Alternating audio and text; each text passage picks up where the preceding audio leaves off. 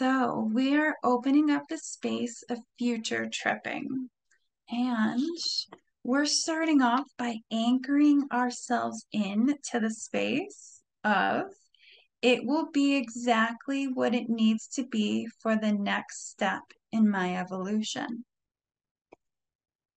So we're talking about future tripping. So future tripping is taking our mental bandwidth and our space, our awareness, our seated center of awareness, and projecting it forwards, right? So we're going into the space of the future, and we're stating that from this point of where I am right now to my desired destination, there's something in this space.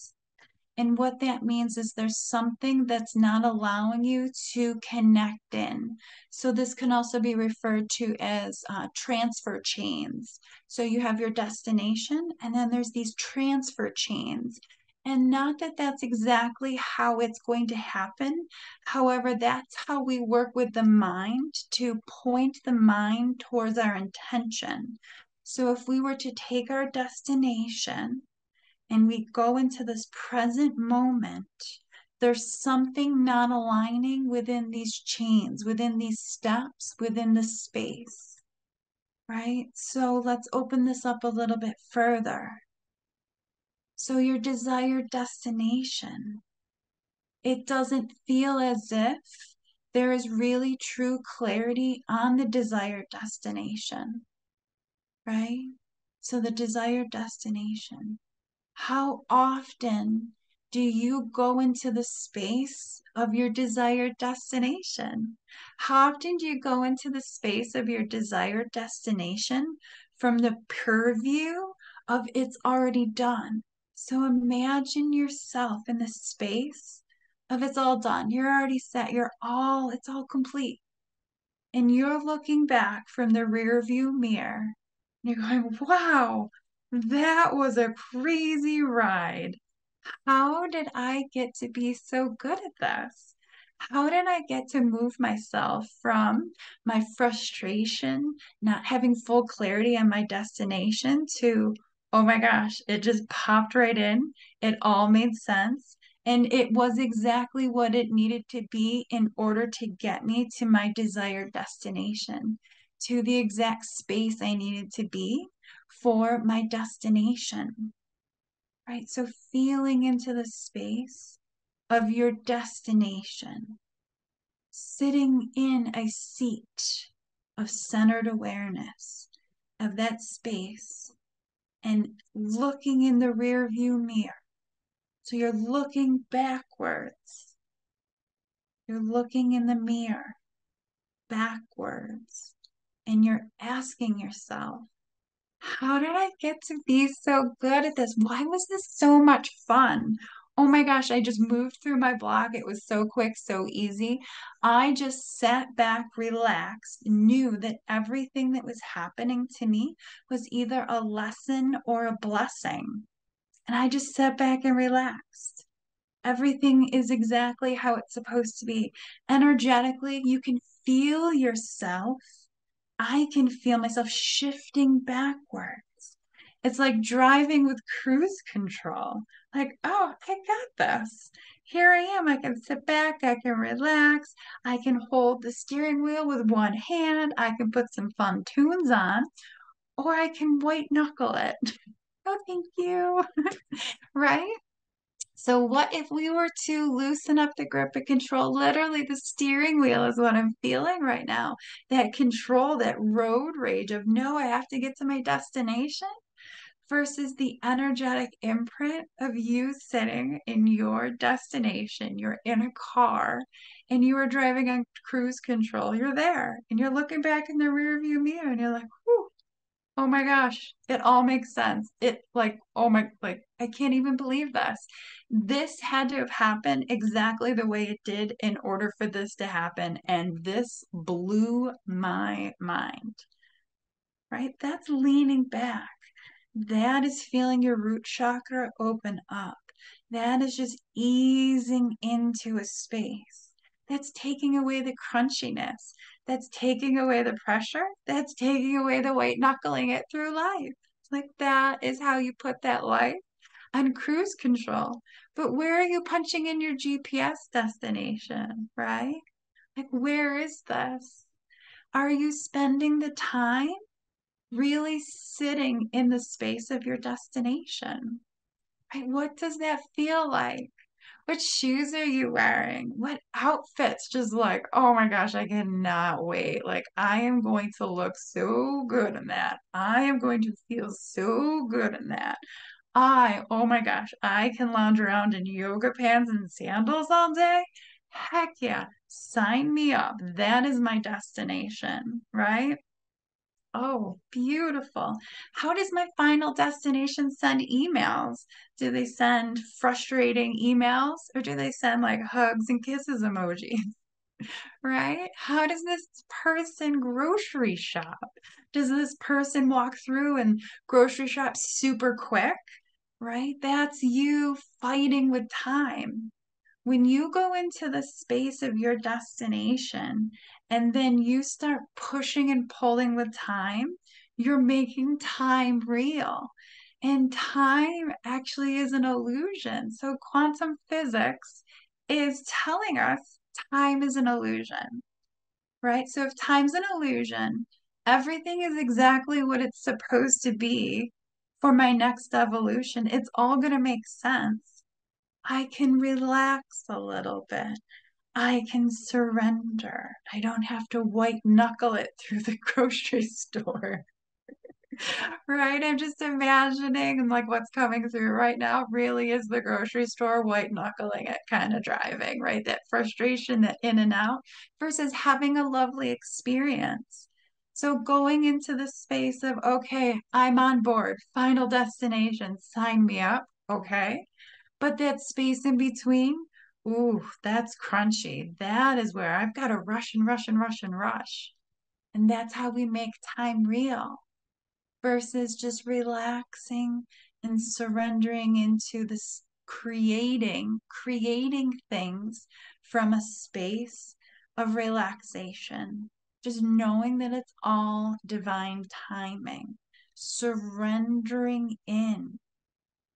There we go. That really feels like a lot of root chakra stuff here, right? So going at a pace that feels lovely.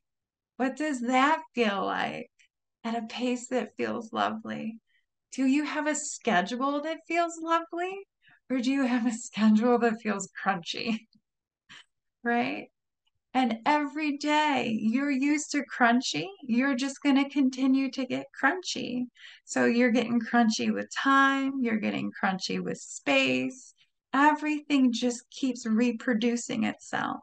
And you'll allow yourself to feel that final destination only when you get there, right? So, what if you're only in your final destination for a few seconds? Are you going to allow yourself to hate going through the steps, to hate every process, to beat yourself up, right? Because you're just going to get more of that. You're going to put that vibrational imprint from everything that you created. And that's why it takes time, right? Time's still an illusion, but that's why it feels like it takes time to turn the ship around. Right? You created all these things that have these imprints, and now all of a sudden you're starting to like open up to like, okay, maybe I won't make it so crunchy. It's going to take a little bit of time, right? But as in, like, it's going to turn that ship around, right? We're not talking about a speedboat doing a U-turn, right? We are talking about a freight liner, a cruise ship turning a 180. Right? That takes a little bit of time. That takes a little bit of clearing. So just being so patient with yourself, being so kind to yourself, right? How often do we just beat ourselves up? Always. How often are we our hardest critic? How often do we mentally go into the space of putting all of our energy into worrying? Worrying is like praying for it to happen. You are tuning into that space. Worrying, you're going into the space of the future and you're worrying, right? But we don't know what's going to happen, right? You're putting your thought energy into worry. So everything that you do from the space of now has a vibrational imprint of worry, and you're attaching your energetic space, those chains, into a story in which you don't want. Versus catching yourself. This is awareness, being so raw and honest with yourself. Oops, I accidentally had a thought that didn't align with my destination. It didn't align to the journey. Can I pull myself back? Can I clear whatever's in this space? What is in this story? I'm making this story bad versus can I make this story neutral? So, okay, yes, we all future trip. We all go into the space, our mind trying to help us. But how can we say, you know what? I also choose other options. I'm also going to point my attention towards my intention. What story am I telling myself? Am I telling myself I'm going to mess it up? Right? Okay, so what if that was exactly what needed to happen in order for you to evolve to your next evolution? So rather than taking it and going into the future and having like, ooh, that destination, ooh, oh my gosh, that's bad. You don't know what those transfer links are going to bring you to, right? A lot of times the bowl of spaghetti is exactly how it needed to happen, is exactly what it needed to be. It felt like a bowl of spaghetti, but it was actually how it was supposed to happen, right? So sometimes there's lessons, and there's blessings. There are teachers, there are people that frustrate us. These are our teachers, these are our gifts. What is going on? Why are we getting crunchy with these peoples? Right? So going into the space of what is this? What am I trying to make real? What am I trying to make bad? So I'm taking something that's neutral. The universe is neutral on this thing. It's this thing. And here we are going into the space of making it bad. Versus what if the universe wanted to play ball with us? What if we said, okay, universe, you drop this thing in, this thing that I'm worrying about. What if that was exactly what needed to happen in order for this destination, this vibration that I'm calling in? What if that's what needed to happen? Right? So who are we to judge? So it's as if our higher self is at the top of the mountain already and it's yelling back to us, it's okay. Everything is exactly how it needs to be. Everything is either a lesson or a blessing. What is still in our field? What are we still vibrationally connecting into? What stories are we making crunchy? Right? What stories are we making crunchy? What if that's just what needed to happen in order for this other thing? Right? We don't know. We're going into the space of the future and we're making it crunchy. Right? So, what if we were to work through and look at and energetically clear that space, going into the space of the now, freeing up our thought energy, moving ourselves from the space into our destination, just connecting into the space of, oh my gosh, that was so lovely. Like, how was that so much fun? And then going into the space of looking back. So you are going into the space of looking back in the mirror and going, wow, how is it so much fun? How was that so much fun? This is opening up the space. This is opening up the transfer chains. This is allowing yourself to romance your future. Your future deserves this, right? What if we put that into the future? Now, normally, when we are sitting in the space and now, and we are future tripping, things are getting crunchy. Our mind is just, oh, that inner roommate, that chatter. that inner critic, it's going and it's using a reference point, and it's taking your past and it's projecting it forward.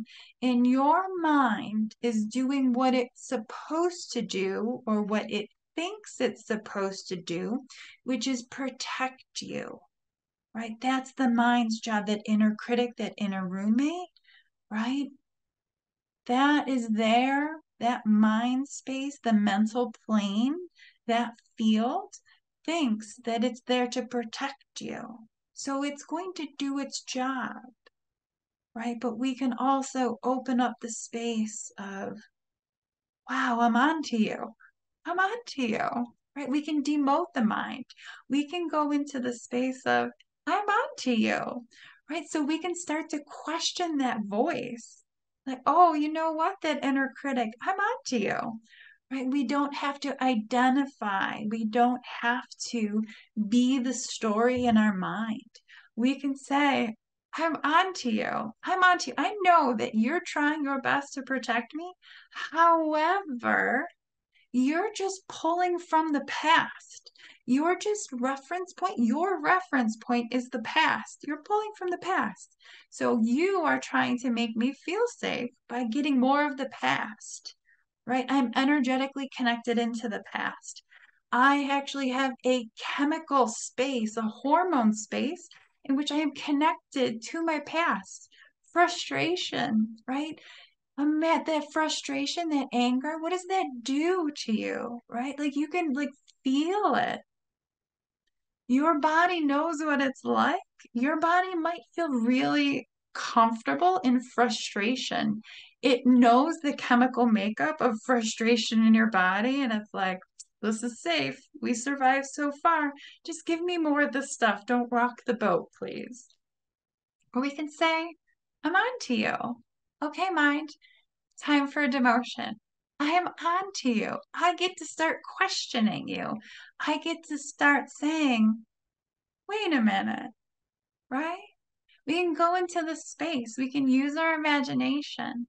We can go into the future and ask ourselves, how was it so easy? How was it so much fun? And any story that comes up with us is the space of the mind. Anything that's crunchy is the mind. We can say, aha, I'm on to you, right? Like, I am calling your bullshit. I'm on to you. You tell me things to keep me in the past because you want to keep me safe. And I so appreciate you. That is what you think you're here to do. And that really is what you're here to do. Sometimes, not all the time, right? So we're just gently demoting the mind. Beautiful, beautiful. Okay. So I want to make sure that we have so much time for attunement. So we just did a lot. Whew, right? So we opened up the space. We moved through the mental plane. The next space that we're going to is our attunement, in which we connect into the energetic space. And we are tapping into the collective. We are tapping into souls of a similar vibration. We are tapping into that goodness. Oh, beautiful.